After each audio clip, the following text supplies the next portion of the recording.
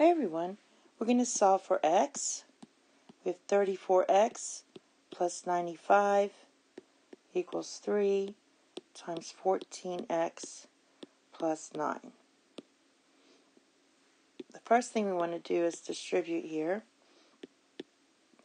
3 times 14 is 42 plus 27.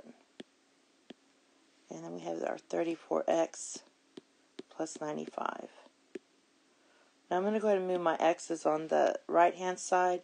So I'm going to subtract 34x from both sides. Get the x's on the right hand, and I'm going to subtract 27 from both sides. So when you do that, you're going to get the 34x's cancel here. 95 minus 27 equals 68.